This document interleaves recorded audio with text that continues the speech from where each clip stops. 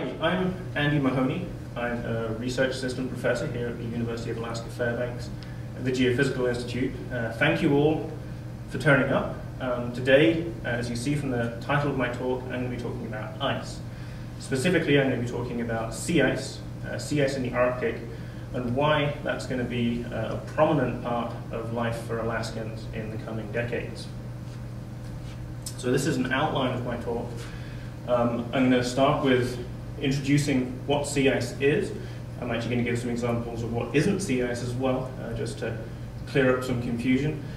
I'm going to talk about why sea ice has been in the news recently, particularly in the last few years. And then I'm going to talk about some of the science and some of the data behind those stories before I wrap up with what this means, what the science is telling us for what life is going to be like in Alaska with less ice around. So to start with, what is sea ice? And I have some sea ice here that we can show you. And it sounds perhaps slightly simplistic to say that sea ice is frozen seawater. Thank you very much. And here I have a block of sea ice. This was formed in the Chukchi Sea north of Alaska. And when seawater freezes, some of the salt that was in the ocean is actually trapped within the ice. On the screen here, there's a close-up of what a really thin piece of sea ice looks like, and you can see when you hold up a thin piece of sea ice to the light, you can actually see the bubbles and the brine pockets that contain the trapped salt. Now, if I compare that with a block of lake ice that I collected from a lake much closer to Fairbanks, we don't have sea ice near Fairbanks, but we do have lake ice, you can see that it looks quite different from the sea ice. The lake ice, you can clearly see my hand as I wave it behind the lake ice, that the sea ice is opaque. And the reason it's opaque is because of these brine pockets, it's because of these inclusions of liquid brine trapped inside the ice. And they clearly affect the optical properties of the ice, but they also affect the mechanical properties of the ice. For the same thickness, this piece of lake ice would be a lot stronger than this piece of sea ice, for example. Now, there are a lot of different types of sea ice, and I could give a whole talk about what they all are, but for the purposes of what I'm going to talk about later, I'd just like to mention that one type of sea ice is first-year ice.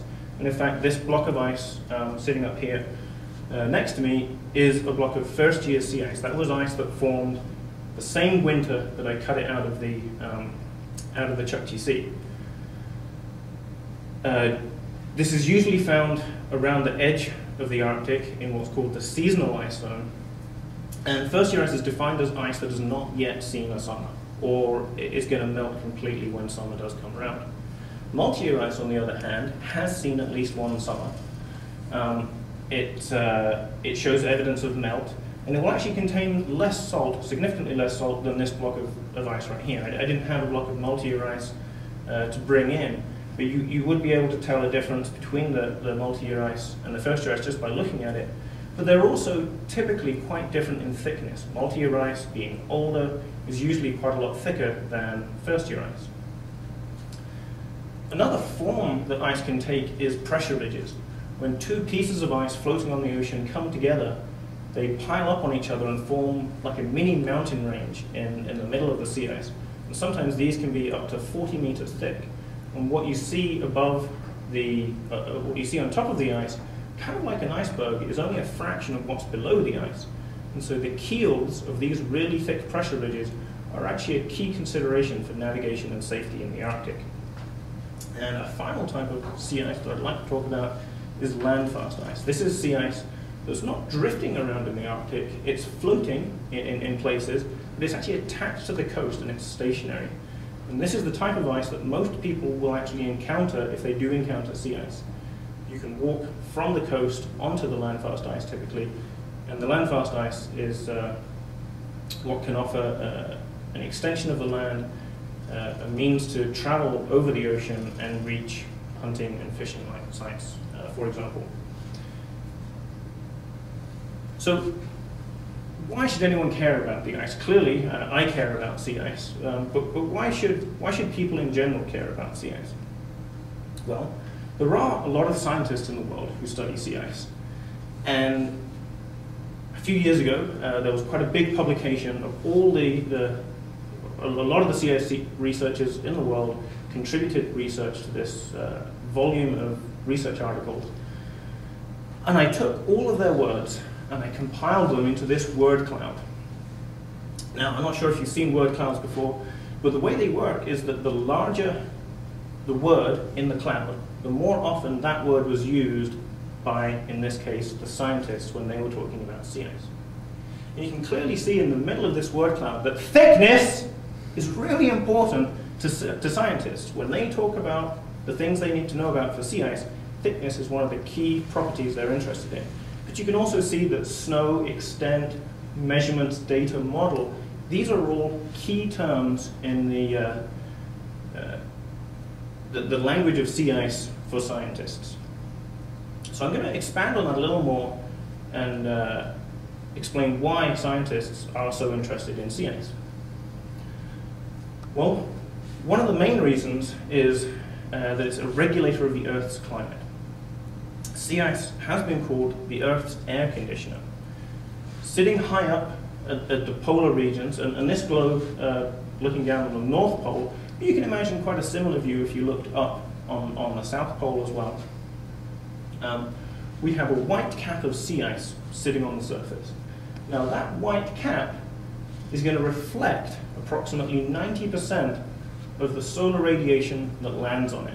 So we have the red arrow coming down, and that's the solar radiation. And if that hits sea ice, 90% of that gets reflected back into space.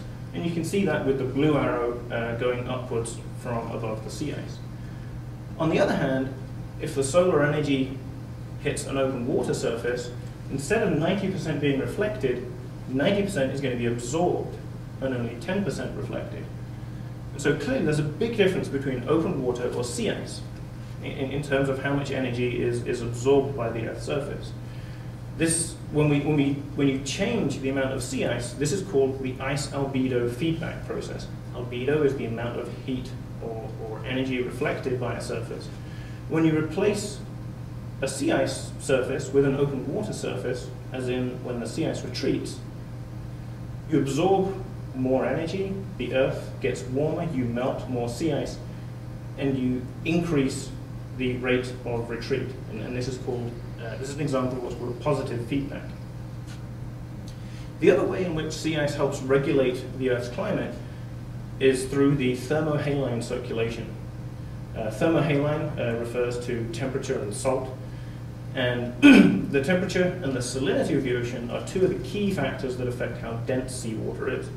Now, I mentioned that when this block of ice froze, it trapped some of the salt that was in the ocean.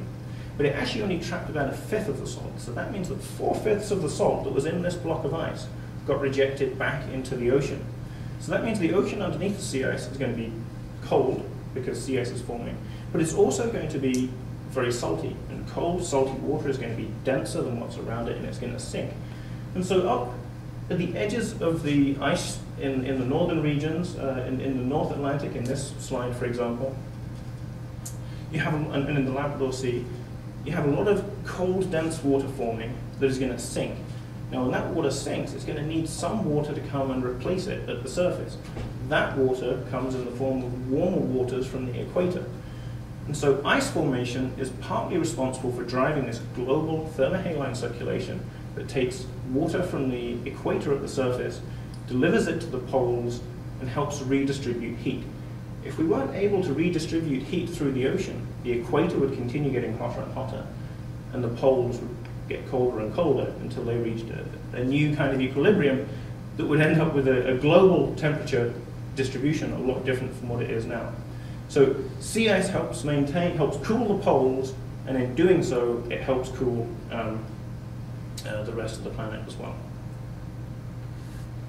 Now, sea ice is also an essential component of the ecosystem.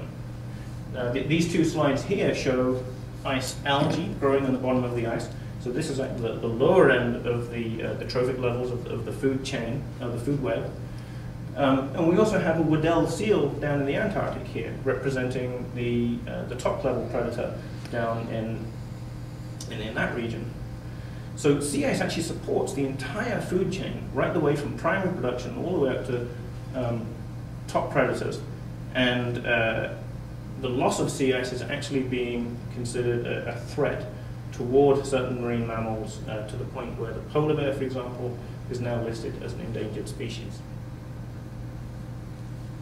But sea ice is also very important for us, for humans. For millennia, sea ice has been used as a hunting and traveling platform by the native communities living in the Arctic, mostly along the coast. During the 19th and 20th centuries, sea ice is also seen as an obstacle for shipping. We have here an icebreaker sailing through the sea ice, and these people are going to want to find thick ice, whereas of course if you're traveling over the sea ice, you're probably wanting to find thicker ice. During the Cold War, sea ice actually turned out to be quite good for hiding submarines, and a considerable amount of sea ice research that was done during the 50s, 60s, and 70s was done from submarine under the sea ice, and was partly aimed at trying to see if you could detect submarines that were traveling in the polar regions. And another important role that sea ice plays for coastal communities is the mitigation of coastal erosion. And it does this through reducing the size of the waves that you can find at the coast, and then when there's landfast ice present, it can actually help reduce the impact of those waves when they reach the coast. So when thinking about sea ice, especially when thinking about sea ice in the Arctic, you have to remember that the Arctic is home to 4 million people. And for these people, sea ice is a way of life, and has been for generations. And so if you ask locals who live in the Arctic, who live on sea ice, if you produce a word cloud from their thoughts on sea ice, as we have here on the screen now, you can see that the words that they think are important are quite different than what the scientists say. We don't see anything about measurements or data here. Instead, we see water, dogs, bear, food, hunting. We see food, we see survival, we see a way of life. And so I'm talking to you here about sea ice as a scientist. But you have to realize that there is another way of knowing about sea ice, and that's the local knowledge gained over years and generations living with the ice. And I think that if you really want to understand what the meaning of sea ice is, then you should try and talk to an elder or a hunter in one of these communities where they live with sea ice on a year-to-year basis. But I am a scientist, and so with that in mind, I'm going to talk about some of the data that have been making news stories recently. This plot here is possibly quite familiar to many people. It shows the extent of sea ice in the Arctic Ocean or in the northern hemisphere over the last 30 or so years since we've been able to observe global sea ice extent with passive microwave satellites. Now, these data have a clear negative trend. If we look at the most recent year, 2012, when we shattered the previous record, we're sitting at around 3.7 million square kilometers, which is actually less than half of what we had at the maximum back in 1980. So in 30 or so years, we've lost half of the sea ice in the Arctic in summertime. There's some dispute about these numbers. People quibble about differences that different algorithms produce in terms of getting slightly different numbers here. Some people discuss whether there's evidence for an acceleration in this trend. If you look up until about 2000, the data seem to show a relatively constant rate of decrease. And then after 2000, there's evidence for some sort of acceleration. This is where the scientific discussion is. What nobody is arguing at this point, that this decline is not real. That this decline is somehow due to errors in our way of observing the satellite, observing the sea ice with satellites. this reduction is far greater than any error and is indisputable. However, it is useful to try and put these results in some sort of historical context. Now, we only launched satellites into space to look down on Earth in the 1970s. So we can't rely on satellite data to go back any farther than that. But some of the oldest data on sea ice that we can get our hands on is actually the logs of whaling ships that were sailing, and in some cases motoring under steam power, into the Arctic during the latter part of the 1800s and into the early 1900s. Now, what these three panels on my right here show are observations in September from these whaling ships over 3 different 20-year periods. And the blue dots show everywhere where there was a whaling ship that didn't report any observation of ice. The white dots indicate those areas where ice was reported. And ice was a very important navigational hazard, so if any ice had been around, it would have been reported. And the green dots show where they saw whales. Now, of course, whales are what they were after, so you can believe that every time they saw a whale, it was going to be written in the log. And whales are commonly associated with ice. That the bowhead whale that they were hunting is an ice-associated species and was commonly found near the ice edge. Also shown on these 3 plots are ice edges from an atlas that was created right at the turn of when we were starting to get global sea ice data. And so these lines, the red line, the solid black line, and the dashed black line, indicate where the ice was likely to be at the start of the satellite record that I just showed you on the last slide. And what this slide indicates is that the sea ice in September in the 1850s through to the 1900s was actually quite similar to what people were observing in the 70s and 80s. So the rapid decrease that we've had in the last 30 years appears to be unprecedented, at least in the historical record that we can construct from whaling ship data. Okay, I'm now going to show you an animation that shows the retreat over the last 30 years, but also each frame is an image from a single day. And you'll see that the annual cycle of the ice retreating in summertime and expanding again in the wintertime.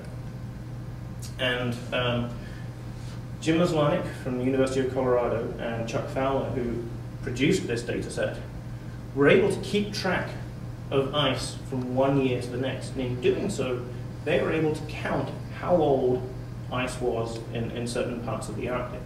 Now, on this slide, starting in 1979, they'd only been running the algorithm. Data were only available just for a few months. So at this point, the only thing they could identify was ice that was there when the satellite was first turned on, and ice that has grown since. So the ice that was there is, well, it's at least second-year ice, and the ice that has grown since is first-year ice.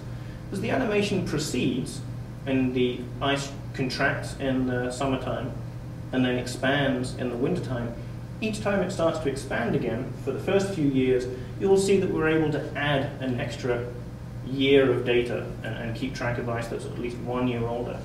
And the animation is going to go through, and once we get to about 6 years, we're not counting beyond that, we're just saying that the ice is 6 years and older. And so you'll see the animation will spin up. Over the first few years, we'll generate more colors, and then once we've hit the pink color, we're not going to generate any new colors, and instead we're just going to watch how ice of different ages drifts around the ocean. One thing I'd like to point out that you'll see in the data are where we lose ice down between Greenland and Iceland, and a general clockwise circulation of ice north of Alaska and Canada. And I'll point those out again when we run the animation here. When we run the animation here. Okay, so the animation started, and you can see we shrunk down to the minimum, and we expanded again, and the ice in the middle changed color. And it's done that a couple times now. We've got green, yellow, now we're on red, 5th year ice. one more year. Okay, now we're tracking ice that is 1 through 6 years old. And you can see that the oldest ice, the pink ice, is in the central Arctic where we'd expect it, and it's mostly concentrated up against northern Canada.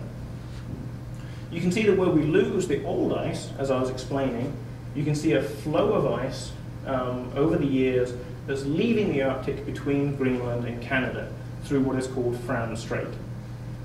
You can also see, over the course of a few years, you can make out a clockwise circulation of sea ice in the area north of Canada and Alaska, and that is called the Beaufort Gyre. And the drift of ice from Russia out through the Fram Straits and the clockwise circulation of ice in the Beaufort Gyre, those make up the two main components of Arctic sea ice drift. Now you can see as we get toward 2000 now, there's a lot less old ice in the ocean. What had been occupying the majority of the central Arctic is now shrinking down to a core area north of Canada and Greenland at the end of summer. And as we now come closer and closer to the present day, we're in 2003, 2004. 2005 was a year when we lost an awful lot of multi-year ice. So you'll see that volume after 2005, the area after 2005 is considerably reduced. 2007 was the previous record minimum year, 2008, and it's actually going to stop in 2011. So I don't have data for this most recent record minimum sea ice extent, but you can see now week 16, so that's April, roughly the maximum sea ice extent in the Arctic.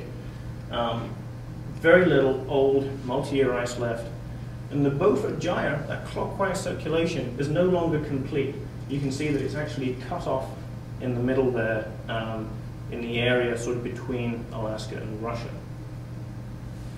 So that was 33 years of sea ice data on a day-by-day basis, tracking around. You can see the annual expansion and retraction of the ice, and the circulation of ice and aging, and then in the more recent years, how we're losing sea ice from the Arctic.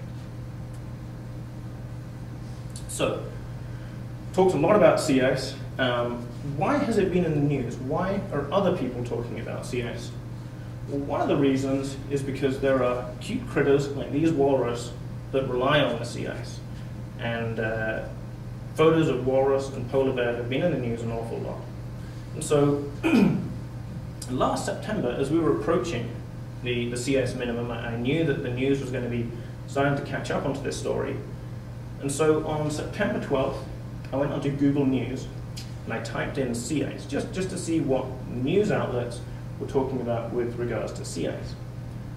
And there were two stories at the top. And just to zoom in on what those were. The top story, reported by Google News, Arctic sea ice hits record low.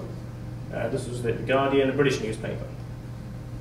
Now this is what I was expecting to see. This was the sort of story that I was expecting to dominate the headlines as we're approaching the new sea ice minimum in September of 2012.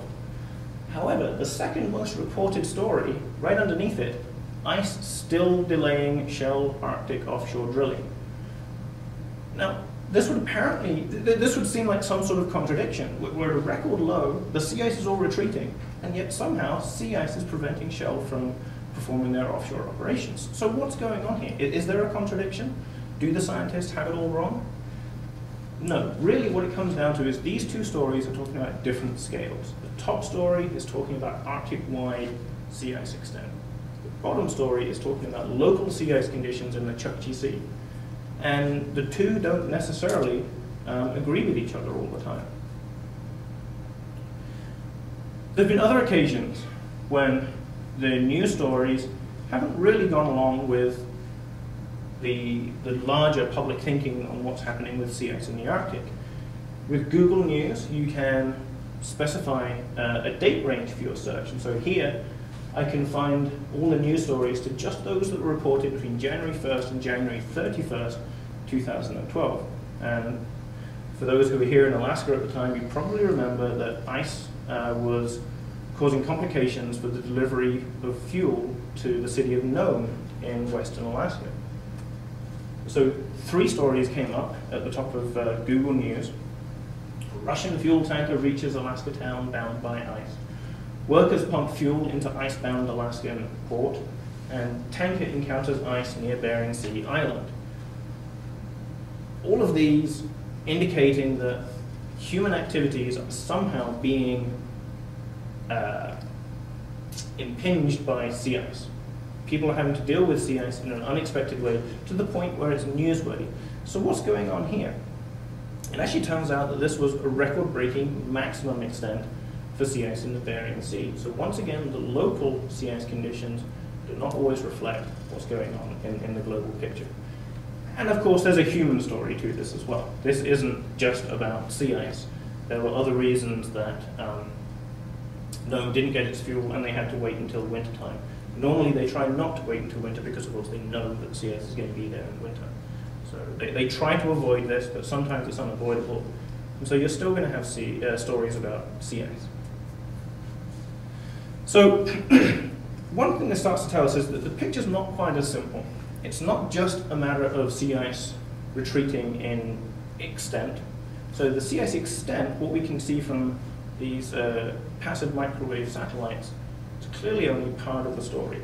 And in this photo here, even for those of you who probably haven't seen sea ice before, you could probably tell me that all the sea ice in this photograph is not the same. It's pretty much entirely ice covered, but not all the sea ice is the same. You'd probably even tell me that the dark ice is going to be thinner than the white ice. And so we don't just have to think about the extent of sea ice, we have to consider sea ice thickness. Thickness times area gives us the volume, the ice volume. And this really is what scientists want to know about if they're going to try and determine what the state of sea ice is in the Arctic and what the trajectory of sea ice is in the Arctic. Now, right now, we don't have very good ways to measure sea ice thickness on a global scale. And so to get sea ice volume, we actually have to rely on computer models. And this is results from a computer model, the biomass model. And this is driven by climate observations, climate models, and also observations of sea ice extent.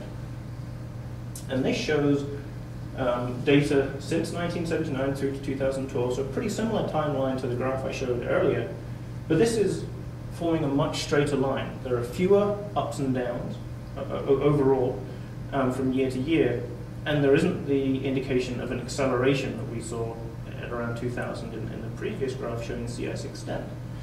So sea ice volume appears to be a more constant signal and potentially a more useful signal for interpreting what the future state of sea ice might be. But as I mentioned, we don't have a way to measure this directly at the moment, and we're relying on computer models. So how do we measure sea ice thickness? Now, I'm largely a field scientist myself, so when I think about sea ice thickness, the first thing I reach for is my shovel. And I'm going to go out onto the sea ice, and I'm going to start digging out the snow so I can get to the sea ice underneath. And I'm going to get my drill, and I'm going to make a hole through the sea ice so that I can lower a tape measure down. And we have these tape measures that have a toggle on the bottom that we can pull up and allow us to measure the thickness of the ice.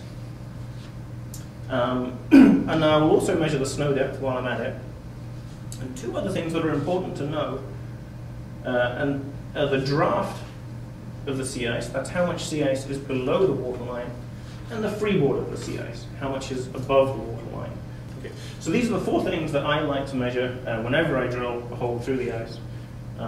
But of course, you're also going to need to keep your eyes focused on what's around you, because you never know who might be trying to creep up on you. So I mentioned that the draft and the freeboard were important things to know about. And I'm just going to talk a little bit more about why that is. And to do so, I'm going to bring up an old guy, Archimedes. You probably remember him from the time he took a bath and jumped out of it because he had a great idea. And whether that legend is true or not, Archimedes' principle says that the weight of a floating body, in this case ice, is equal to the amount of water displaced by that body. assuming the body is floating in water, that is, of course. So for our purposes, the weight of a piece of floating ice is going to be equal to the weight of the water that's displaced by it. We can rearrange the terms of this equation, and we can say that the ratio of the ice volume to the water volume is equal to the ratio of the water density and the ice density. And we can rearrange this a little more, and we can come up with an equation that relates the ice thickness to the freeboard, or the ice thickness to the draft of the ice. Now this turns out to be pretty useful, because sometimes you can't measure the whole thickness of the ice. You can only measure what's sticking up above the water or what's sticking out below the water. So without worrying too much about the symbols and what the densities of water and ice are, we can make some approximations, and it turns out that the total ice thickness is going to be around about 10 times the freeboard, or around 1.1 times the ice draft. We're going to focus on the freeboard for now, because that is how there's one way to measure sea ice thickness from space. So we have satellites flying over the Earth. They look down with a laser, and they can measure the distance between the satellite and the Earth's surface very accurately. So if we happen to have a satellite that's flying over sea ice, and it flies over an opening, or what we call a lead in the sea ice, then we can get a measurement of the distance from the satellite to the ocean, and we can get a measurement from the satellite to the sea ice right next to that bit of ocean. And if we subtract those two, then we get a measurement of the freeboard. And so I would now like to offer a demonstration using a piece of ice and a tank which is going to simulate the ocean, and a black piece of wood which is going to represent outer space, and Stevie here, who is going to represent a satellite. So I'm going to use a piece of paper here just to lay on the surface, so that the laser that we're going to use is actually going to bounce off the piece of paper rather than penetrating into the water, which in this tank would be a problem for us. We wouldn't actually be able to measure the top of the water, because the laser would go straight in. So Stevie, if you can shine the laser on the piece of paper, and this is getting a measurement from outer space, from the satellite to the ocean surface, which is A1 on the screen behind me. And that number is 0.702 meters. 0.702 meters. We're going to call that 70 centimeters. Okay, now we're going to repeat the experiment. I'm going to take this piece of paper, and I'm going to rest it on top of the sea ice. And Steve, if you can take the second measurement. 0.691 meters. 0.691 meters, 69 centimeters. So we had 70 centimeters, we have 69 centimeters, we subtract those two, and we get a freeboard measurement of roughly of 1 centimeter. So if we remember, our ice thickness was approximately 10 times the freeboard measurement. That tells us that from space, we would measure that this block of ice was around about 10 centimeters thick. Now, Stevie, if you can confirm for me, using this highly technical tape measure, if you can try and get a measurement of that block of ice for me and tell me how thick you think it is.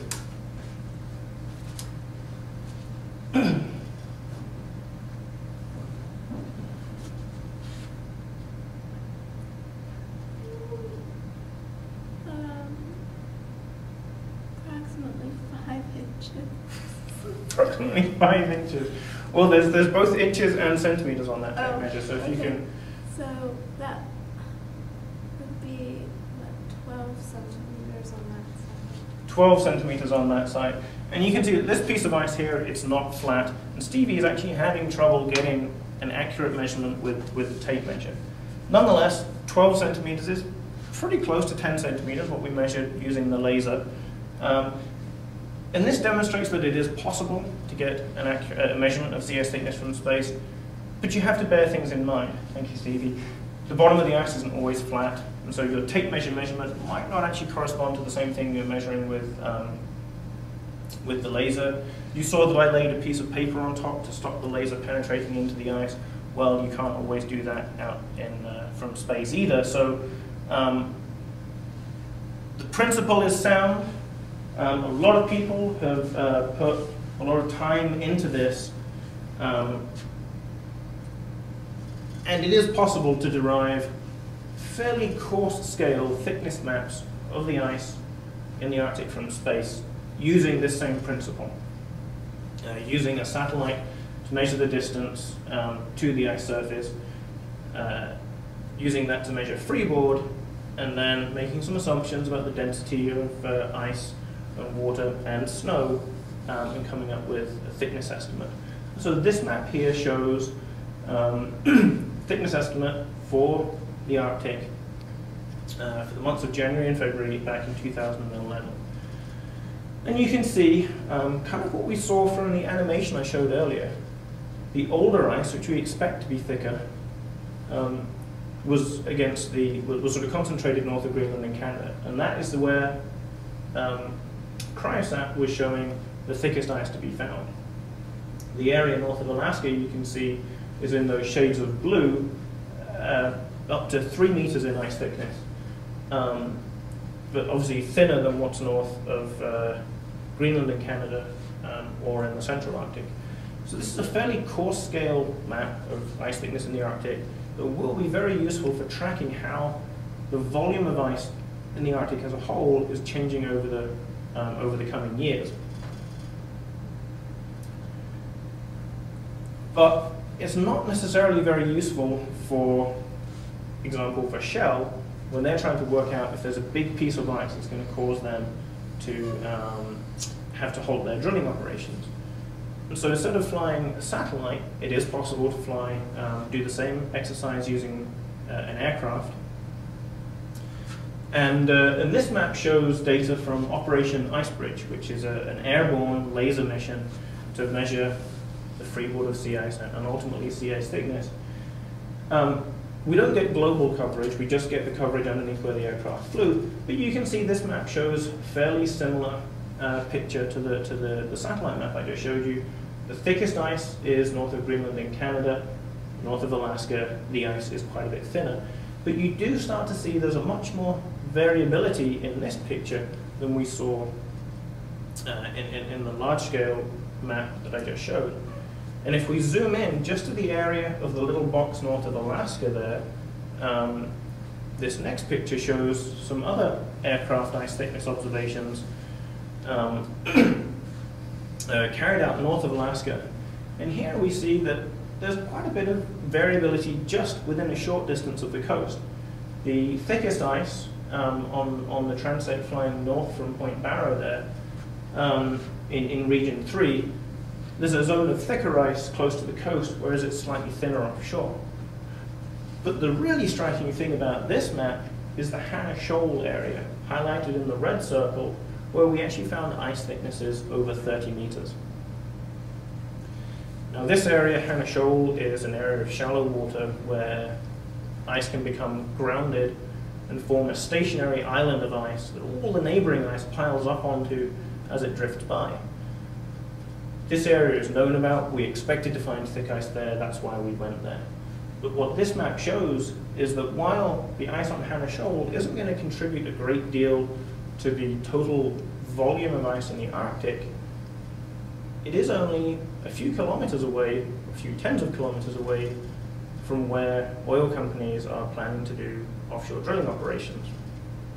And so while the satellite data are very useful for looking at the big climate picture, if we want to be planning operations in the Arctic, we still need to consider the local picture, which, as I mentioned earlier in the talk, doesn't always go along with the bigger picture. You have to be able to consider both at the same time. I'm just going to show one more way in which we can measure ice thickness, since ice thickness is so important to understand. Another way of doing it is to deploy buoys in the Arctic. And these buoys float around with the pack ice. And these buoys are able to measure the thickness of the ice. Instead of using lasers, they actually use effectively a sonar to measure the distance from the top of the buoy to the top of the ice, and then underneath the water from the bottom of the buoy to the bottom side of the ice. And you can do some simple arithmetic with these numbers and measure the thickness of the ice that the buoy is sitting in. These buoys drift around the Arctic. They are connected to, they communicate with satellites and report their data back to us. And at least back in January, this was the sort of measurements that we were getting, and you can see that the thickest ice is not necessarily found north of the Canadian Arctic, as we had seen in the previous maps. Now, partly this is an observational problem. One of the reasons that the ice is thicker in the Arctic, is thicker north of Greenland and Canada, is because the ice is constantly getting piled up in that location. And when ice is getting piled up, you're going to lose these buoys pretty quickly. And so what you realize is, I've talked about a number of different ways you can measure ice thickness. They each have their own advantages. This gives us real-time measurements, but it's not going to be able to tell us what the ice in the thickest part of the Arctic is doing, because we'll probably just lose those buoys when we put them in. So if we really need to understand the Arctic, we need to do all of these measurements, have them all going on at the same time, and be able to interpret them. So that brings us to the question, what good are all these data? There's a lot of people collecting data, but what uses are they being put to? One of the ways in which data are being used is to improve seasonal ice forecasts. At the moment, we're not very good at being able to predict, say, now in February, what the ice conditions are going to be like during the open water season for shipping and potentially drilling in July and August and September. We have to rely on models to do that, and if we use real observations in these models, we can potentially improve the skill of those models in predicting what ice conditions are going to be like. So here is a map with a green line, a red line, and a black line. And this was some work done by Ron Lindsay. And he had a model for predicting what sea ice was going to do in September. And his model, when he ran it in April, suggested that the sea ice was going to retreat in September to be where the green line was. He then reran his model using data that were collected in April, the airborne data that I showed on an earlier slide. And when he used those data in his model, he got the red line, which actually showed that ice was going to retreat quite a bit more than he had originally guessed it would. Now it turns out that the ice retreated all the way back to the black line.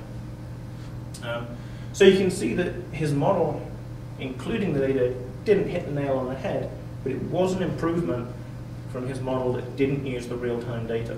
So improving seasonal forecasting, improving our ability to model the sea ice is one way that these data are used. Another way they're used is to test existing models. This plot shows the range of predictions from various different climate models for sea ice extent, hindcasting going back to 1900, forecasting going forward to 2100. And you can see there's an awful lot of variability, an awful lot of scatter in these graphs. How do we decide which ones to believe, which ones are good? Well, one way is to try and select those models that actually match the observations the best. If they're matching the observations, then the theory goes that we've got the physics right in those models. Those models are accurately representing reality better than the others. So let's just take a look at those. And so in the red line, the fat red line in the middle with the arrow pointing to September 2012, those are the observations of sea ice extent that I'd shown you earlier from passive microwave data. And in blue and yellow there are mean measurements from models that matched those data the best.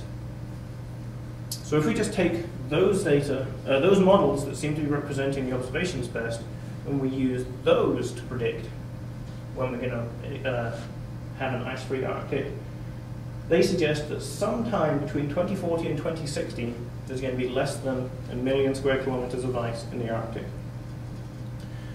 So the panel on the left shows sea ice extent in 2012, the record-breaking minimum extent of 2012. The panel on the right shows the Arctic with 1 million square kilometers, which many people consider effectively ice-free.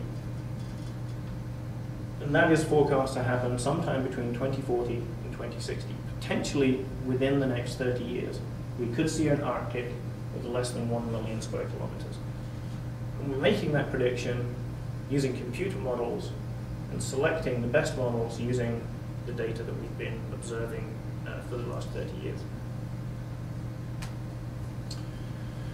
So, bringing this back to Alaska, what does this mean for Alaska? What does this mean, for example, for the residents of Barrow at the northern tip of Alaska, or other coastal communities around the state? Well, one thing that's pretty much agreed upon is there's going to be increased coastal erosion. More open water is going to generate bigger waves. So we're going to have bigger waves coming up the coast. We're also going to have less protection by landfast ice. Landfast ice has also been forming later and breaking up earlier than it has done in the past. So when these winter storms hit, there's no ice around to protect the coast either. So we have large waves hitting a less protected coast. There's also permafrost in these cliffs. That's thawing as well. These are all related problems leading to increased coastal erosion. Sea ice is becoming less predictable. A lot of people in villages who've grown up with sea ice are starting to see sea ice behave in ways that they've not seen before. And that's meaning that their judgments are having to be a lot more conservative with regards to when the ice is safe to go out on, for example. Here's just a selection of clippings from a local newspaper on the North Slope showing ice-related stories where the ice did something that was not predicted and potentially led to whalers drifting away on an ice floe that broke away. Problems bringing whales up onto the sea ice, which was too thin. Sea ice actually coming on shore and colliding with a house. And clearly you wouldn't build a house somewhere where you expected sea ice to encroach on the land. Or even sea ice trapping seal hunters in Barrow during the summer. The sea ice has not been behaving in ways that it used to and is becoming less predictable for Arctic communities. The loss of sea ice is also going to mean the loss of habitat for marine mammals, and I mentioned this earlier. The US Fish and Wildlife Service lists the polar bear as endangered due to the loss of sea ice habitat. Earlier this year, bearded seals and ringed seals were added to the list of threatened species. And there's also a case under review currently for adding the Pacific walrus as a threatened species as well. While all this change is going on, there's going to be more interest in the Arctic, there's going to be increased marine access. Less ice is going to mean more ships. That's going to bring with it a whole set of other cultural issues as well. For many communities, increased shipping will actually mean improved access to goods and services. It might mean new industries, which might mean new jobs, but it's going to come with cultural and environmental impacts as well, changing the demographics of communities, and potentially leading to the rise of other societal problems such as drugs and crime. Nonetheless, less ice in the Arctic, more shipping. This is from the Arctic Marine Shipping Assessment in 2009, showing the voyages during that year in the Arctic. And this was in 2009, and there's been a considerable improvement, a considerable increase since then. But here's the kicker. There will be ice. There will still be ice. Even though there's increased shipping, even though there's increased coastal erosion, even though there are walrus hauling out on the beaches, there will still be ice. We'll have to think about it. It'll come up, there'll still be ice in wintertime, but with people wanting to do, instead of seasonal drilling operations, people are going to want to do year-round operations. People are going to be dealing with ice more and more, even though the sea ice is retreating. So one example I'll just end with here, Nome, Alaska, 2012. I mentioned this earlier, this was the news stories on Google News. The fall delivery of fuel fell through for Nome, Alaska.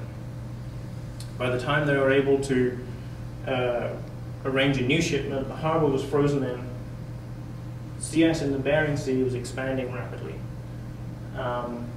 But despite these obstacles, they were able to have the first wintertime fuel shipment successfully without any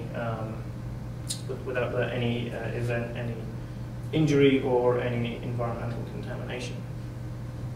It turns out that the City of Nome, the Coast Guard, Department of Environmental Conservation, the shipping companies, they actually all needed an awful lot of information about sea ice. They came to the university. I was able to go out and drill the ice and take some ice surveys for them. Greg Walker from UAF was able to fly unmanned aerial vehicles around performing reconnaissance for the operation. The National Weather Service Ice Center in Alaska was inundated with calls for ice charts. So even though the ice is retreating, events like this are going to come up more often. People are going to be asking about sea ice more and more, and I think sea ice is going to feature in the lives of Alaskans more and more as the sea ice decreases in the years to come. So just to summarize, the key points. The Arctic sea ice is in rapid decline, with ice-free periods in summer possible within the next 30 years. But there's still a lot of uncertainties about this. We still can't measure sea ice thickness very accurately on a large scale, and local variations in ice thickness can have a large impact on marine operations. And although the news stories generally focus on summertime, there will still be ice in winter. So I will still have a job, but the impact of sea ice on Alaskans will still grow.